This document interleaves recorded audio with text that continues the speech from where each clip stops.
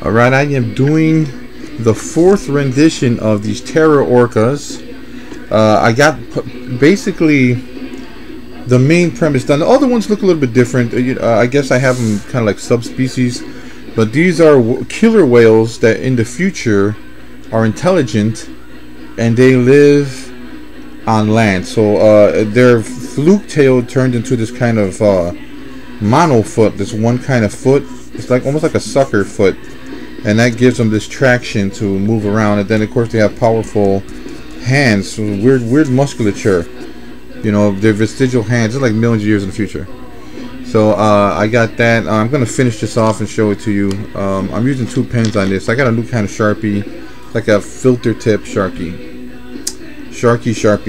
So I'm gonna try to split some of these teeth too, because it looks a little bit too make a little more needle-like. Because I want it to look cartoonish, but not that cartoonish. You know, right now it looks really cartoonish. He's making a weird face. You know, I used to make a weird face when I was in high school. I'll tell you something like this. Yes, I will. Yes, I will. Now, so yeah, what I'm gonna do is I'm gonna make these teeth to smaller needle teeth, you know, just with ink.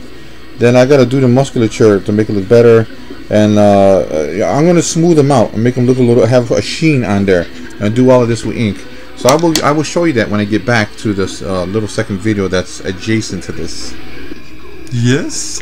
Okay, we're back. Okay, so what I did here was I started to fix the Tera Orca up. I did segment some of the teeth. I made them smaller and more needle-like. I put a little saliva. Is it saliva or is it saliva? I don't know. So we put it in there, and yeah, it looks pretty good. So this is like a male version of the Tera Orca, which is from the book Olm Heart. Basically, what it is a killer whale.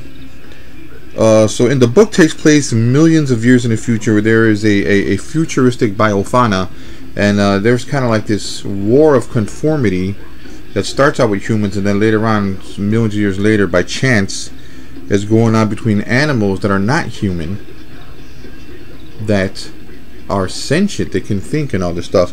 So these are the kind of the gangsters of the new world of Olm Heart, which are, this is a male Tera Orca, which is a killer whale that now lives on land, but they're not free from the water yet. They still have some amphibious type appendages on them.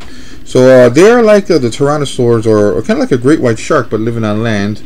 They're kind of like a T-Rex. They have such a huge mouth that they can actually just bite you, and then, you know, because these things are big by themselves. They're not as big as modern killer whales now that I shrink them down. So they're about half of that size, but that's still huge, way bigger than a bear. And they could one bite from this thing here, and you know, you're gonna walk away so wounded you're gonna die. So they give you like one bite, and then they just follow you down if they can't just rip you apart totally. So they're, you know, so there's an interesting. You may have seen maybe on the BBC how killer whales come up to the shore, and they actually catch seals from the shore. They actually get on land and grab them. That's where I got the idea of this. I'm surprised I hadn't seen a rendition of that, of a futuristic killer whale that lives on land. So here we don't have a foot. We have the 2 fins, which the foot turns to this weird, very flexible sucker cup thing, which they can jump around and move around on a tripod very quickly as it lives on the coast. So anyway, that is a concept creature designed for Olm Heart, a book I'm creating. Did a lot of stuff with ink. Hello. Did a lot of stuff with ink on there, and but there are a couple other types of photography in there. There's ink in there. There's paintings inside that book, so it's going to be interesting. All right, man. So that's the end of that. That is the Tera Orca, or land living killer whale. What a beast it is.